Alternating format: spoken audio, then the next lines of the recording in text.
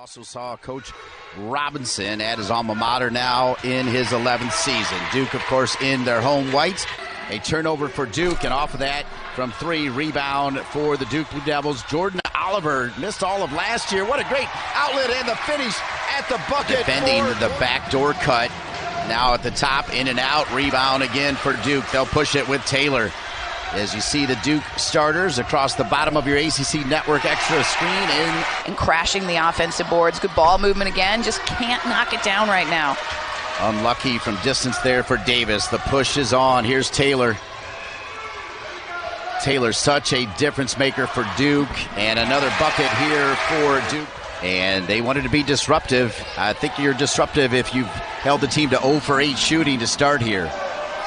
You see Cheyenne Day-Wilson, last year's ACC Freshman of the Year, into the game with the great pass. Things for the program. Won 3 MEAC championships, the latest in 2021. 3 NCAA tournament bids, 3 WNIT, 5 20-win seasons. He's really raised the bar for the Aggies. California Valley Christian High School. She makes them both, and it's 10-2. Limited pressure there coming from the Aggies. Celeste Taylor started to talk about the fact I called that game at Syracuse where she had that horrendous injury, upper body, and they missed her. They missed her so much. She was out for 7 games, and they were 2-5 without Celeste Taylor. She's their leader. She's their engine, and there's the clock, the 2-2-1, and slow Duke down a little bit. Make them make a couple passes before they cross half court and now settle into their offense. DeJesus gets the play from Coach Lawson, and off they go. Looked like Brown was thinking about shooting that shot. Quick pass over to Taylor. Taylor, couple dribbles, yes. A&T in his zone. First points of the game for Taylor. Brown out there with 4, DeJesus with 3. That looked like a travel, but they'll call it a block. Jasmine Harris, second team All-CAA selection. She gets to the free throw line. Harris from McLeansville, North Carolina, a transfer from Charlotte, went to Eastern Guilford High School, and Balagoon missed her first 3. DeJesus did well, though, to get a rebound. And out of bounds off Balagoon, so here comes the Aggies. Bounce pass behind Harris. Good hustle by Harris. Marked by Brown.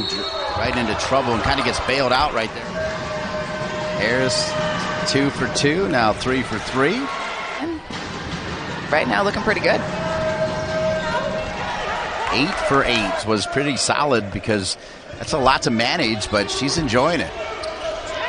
Yeah, it's a lot of bodies, a lot of people to keep happy, a lot of people to get playing time, but she seems to think it's working out well. Nice pass into the heart of the defense. The layup, but DeJesus hustles back, knocks it off the leg, and gets the ball back for the Blue Devils. I've always felt, Debbie, that DeJesus has a tremendous basketball IQ. And a 3 there for the Duke Blue Devils. Smart player. You like seeing her out on the court. She makes everybody on the team better.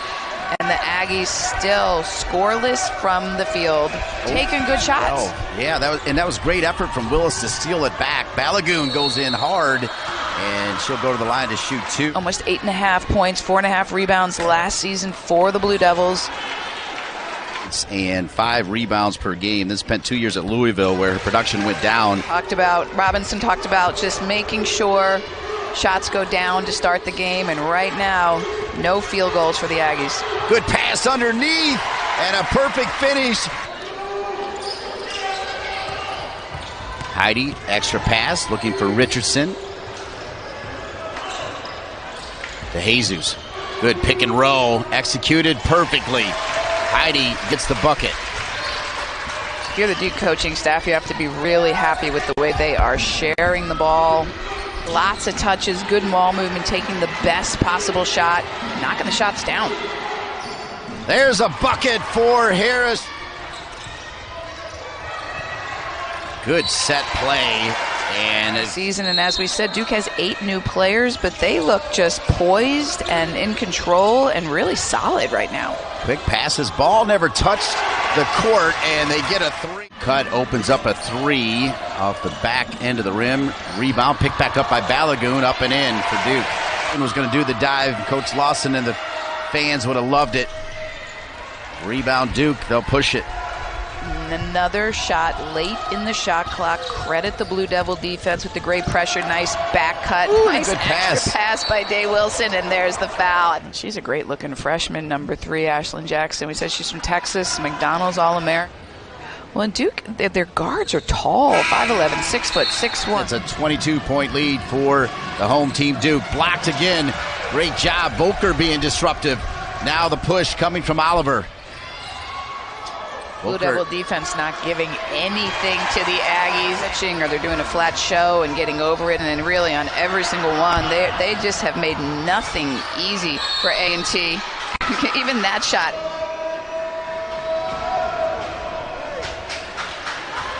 Coach will take that. Aggies are 1 for 22 right now. Good pass to break that press, and underneath, good pump fake. Coach Robinson will take it. Little runner, tough shot to make, and a rebound pulled down by Volker. She rejects the ball screen that time because she hasn't had a lot of success trying to use it. She's still an uncomfortable shot, and the beautiful Taylor to pass. Balagoons. You got to get the ball into that free throw line. You got to reverse the floor and find an open player, and the Blue Devils have been doing all of the above. Duke shooting 53% and holding A&T to a miserable 8%. A&T driving to the bucket. On the Blue Devil squad this season. Long way back and looking good for Duke. The Aggies will push it, miss it at the rim. Balagoon with the rebound, the outlet, Bolin. Good cross-court pass to the rim, and Volker will shoot.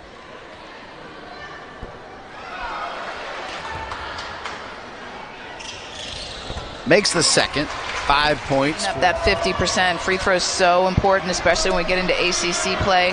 One of the first wide-open shots we've seen for A&T. We've got a 2-on-1 here. Great pass and a finish by Taylor at the buzzer. Just win the tournament and get in type of league. Well, after all those years in the MEAC and in the Big South, they're going to have to take a big step to play in the Colonial. It's a higher level of talent. It's a different level of recruiting, and his team's ready to take it on. They've had tons of success. You can see his team is well coached. They execute well. Duke, great back cut, drawing that play on the board. Nice read, nice pass. And the passes for Duke tonight have been like on the money. Precision passing is really important, and that's offensive execution. Being consistent with your offensive execution, setting good screens, making good passes. Great start for Duke with the backdoor finish. Different starting 5 for Coach Lawson here, as driving to the basket, up and in. You like to see that. And the reigning ACC Freshman of the Year, Day Wilson, getting the start in the second. Back down to Brown. Wow, that's a nice little move. Duke with 4 players with 2. Taylor, Horsdale, Brown, DeJesus. Actually 5, as Day Wilson also with 2.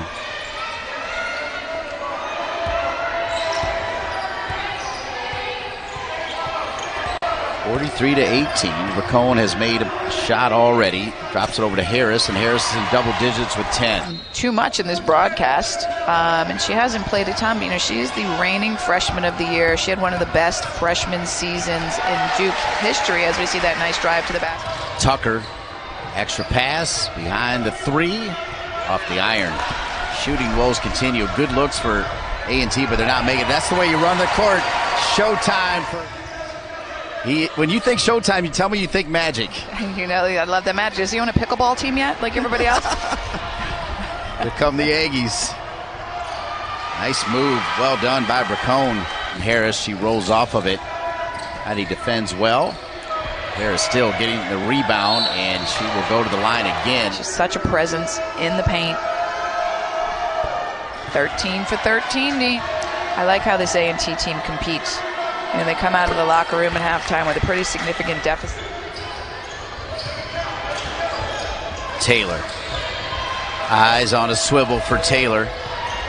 Shot clock at 10. Taylor, what a pass. Oh, and it slips out of Balagoon's hands. She gets bailed. Yeah, you see Harris with 12, and then... half her team's points. 2 for 27 for the Aggies. And Duke defense is making every shot difficult. Right there with the press, forcing the turnover. Harris getting it back. Yeah, Harris did well. Balogun forced the first turnover, and that'll be the fourth foul. Utility in their lineup this year. Well, speaking of that, 12 players for Duke. It's a lot of depth. What Duke has brought is depth, size, and athleticism, all components that they were lacking last year. Clearly, it's made a very big difference. Taylor sets her feet. Yes! They've doubled up A&T 52-26, cause a turnover to Jesus with a brilliant drop. Taylor sets her feet again. Yes, again. 55. Out of the lineup, she just brings such a spark to this program.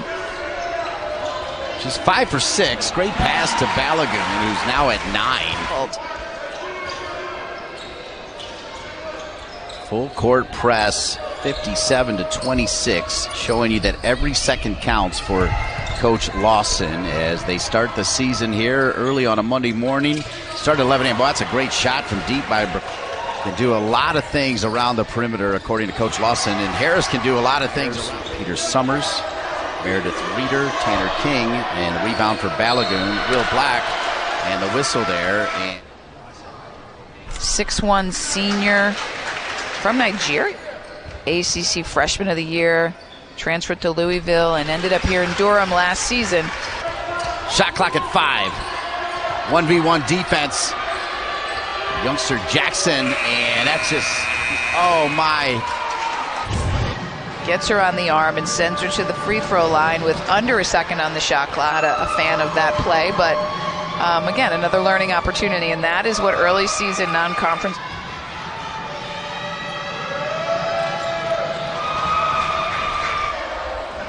Balogun trying to make up for that foul, in and out. Balogun had a wide open teammate in the corner off of that. Right now we're going to see different leading scorers every time we see Duke play this season. It's a lot of options. I don't know if I could say I ever had that luxury. It's a nice one to have. Indeed. Got to press. I think we're going to see a lot of different, not a lot, but different starting lineups based on opponents, based on scouts who's playing well that week. There's so many options, and that's where players have to really be unselfish. They may not get the same minutes one game as they get the next, and they just have to keep going strong. Just a nice drive to the basket. High expectations for the McDonald's All-American this season. She will remember that basket for Coach Lawson and Duke.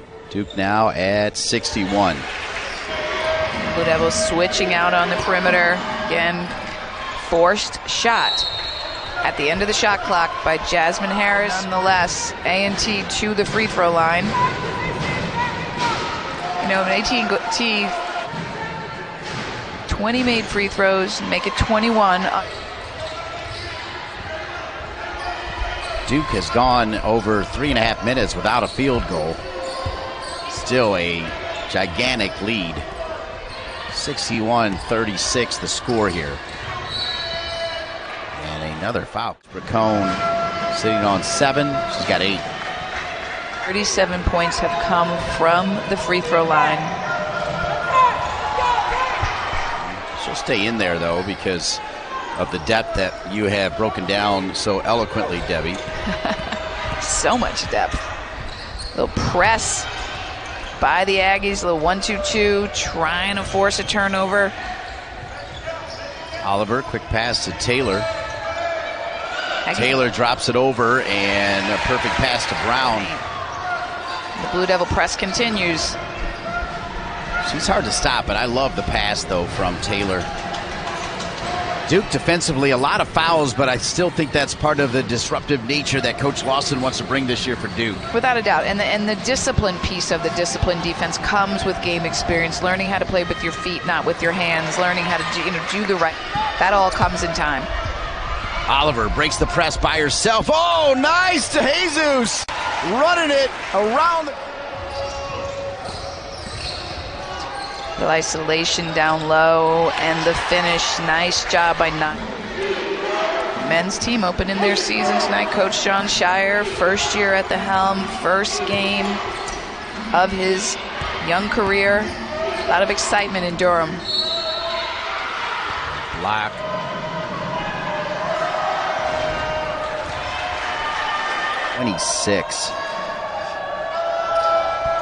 about 25 of their 44. Jackson, the freshman from Texas, back into the game.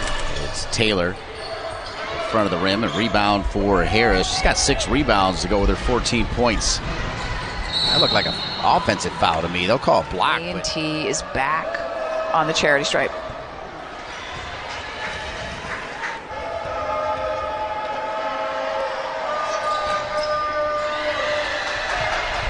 Up and over the top, Taylor, and we'll miss it on the left side.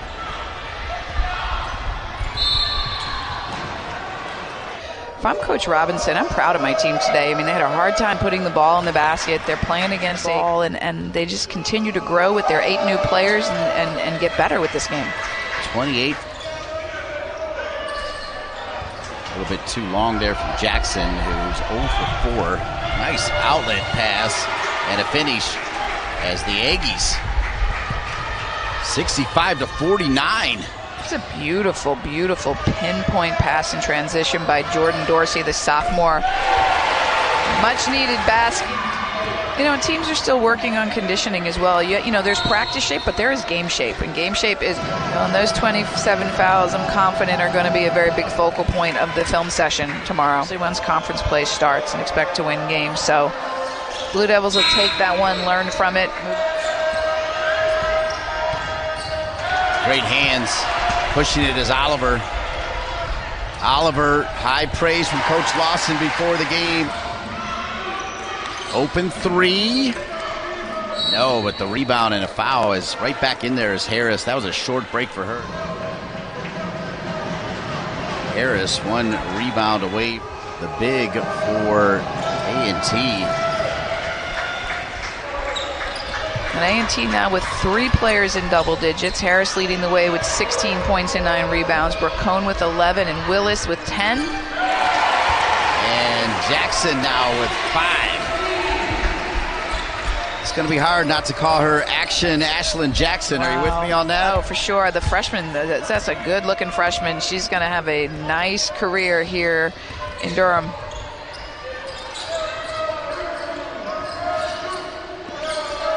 Back to 20. Duke has made 3 of their last 3. And Harris. November 25th, Phil Knight Classic against UConn out on the West Coast.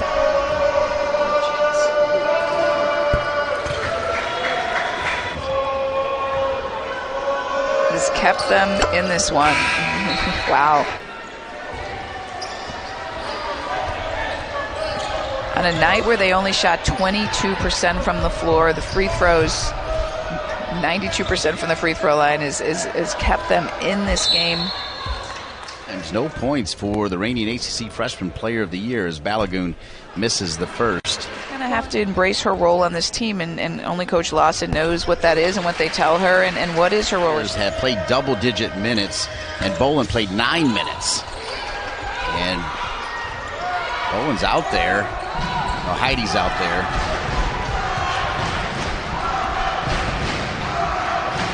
Four players in double digits for Duke. Another extra pass. And a 3 from Jackson.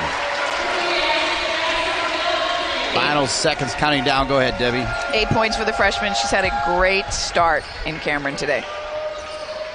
The Monday matinee to kick off the...